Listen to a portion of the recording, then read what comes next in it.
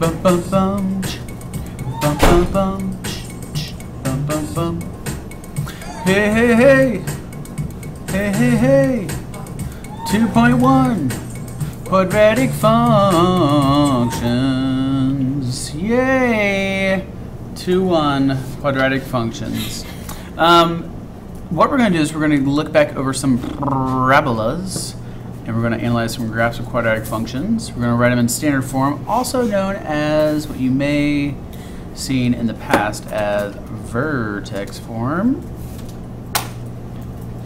And we're going to use results to sketch graphs, and then we're going to find max and min values of real life. What you talking about, Willis? Applications.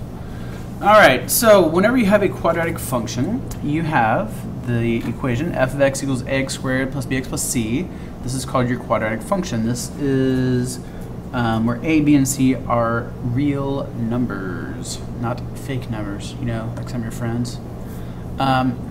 So the first thing we're going to look at is vertical shrink and stretches. If you have your parent function, which is f of x equals x squared, this dark line here, and what we're going to do is if you choose to graph the function g of x, but you throw a 1/3 out front, well, that's a vertical shrink.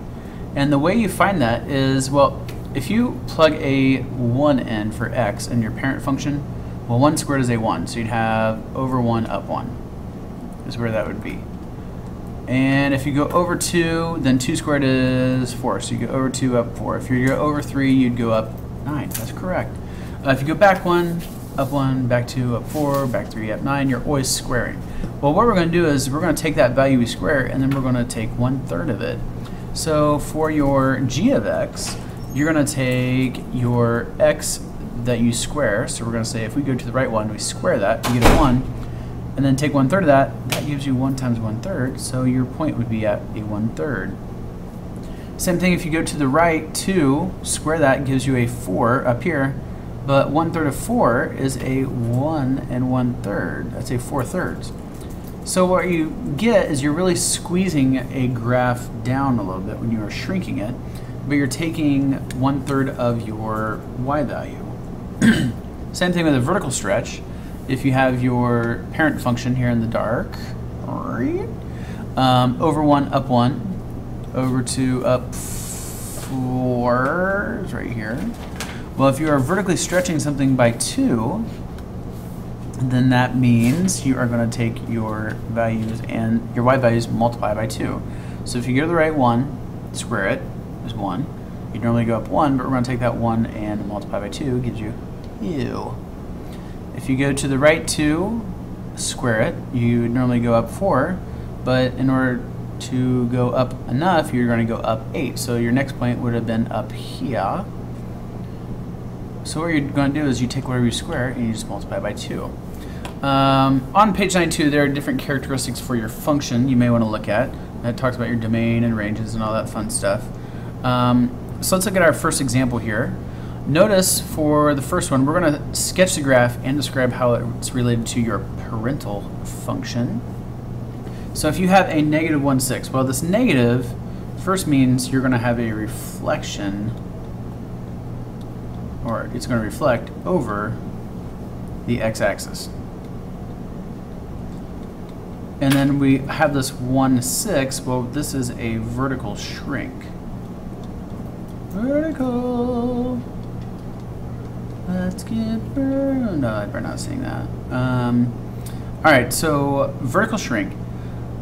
What that means is your parent function, since you have a reflection of your x-axis, normally your parent function starts at 0, 0, goes to the right 1, up 1, to the right 2, up 4, to the right 3, up 9, or you go to the left 1, up 1, to the left 2, up 4. So your parent function looks like this. Well, we are going to reflect it, and we're also going to shrink it. So we're going to flip this over, but instead of going to the left one and down 1, what we're going to do is we're going to go to the left one and down 1/6, because you're going to take your y value and multiply it by 1/6. So we're going to go down 1/6 right about here. And we're going to go to the left 2, and instead of going down 4, we're going to take 4 times a negative 1/6, which gives you a negative 2/3. So you can go back to down 2/3, which is right here. And then if you go to the left 3 and down 9, usually, well, you take that 9 and we multiply that by a negative 1/6, which gives us a negative 3/2. And back down 1.5. So you get this super wide graph. And remember, you can always reflect it going over this direction, because a parabola is the same no matter what. So what we get is a really wide graph whenever you shrink it.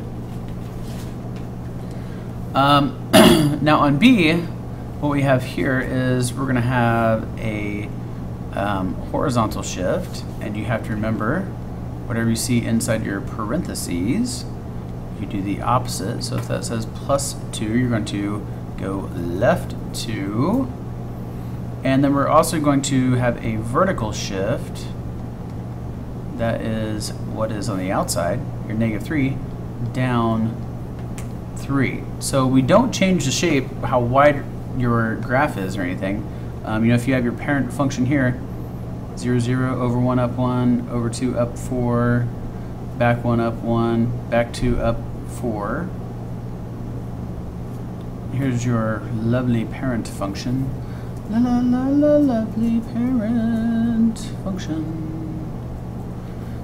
Well, what you're going to do is you're going to take the same graph and you're just going to shift it to the left 2. So I'm going to take this point, I'm going to go left 2, and then I'm going to go down 3. Here's my new vertex. It's still opening up, and it doesn't change like its width or how wide it is or how skinny it is. So if this is your new vertex, you can go to the right 1, up 1, to the right 2, up 4. You can go to the right 3. Now we can go up 9. 1, 2, 3, 4, 5, 6, 7, 8, 9. Go to the left 1, up 1, left 2, up here, and we just mirror this image. Here is your graph, your new function, your h of x,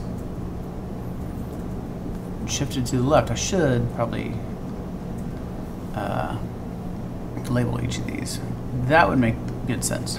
So that is how you can use your characteristics of your parent function, along with what you've learned about stretching, shrinking, and reflecting, to graph new functions without doing any fun little graphing, or without doing tables.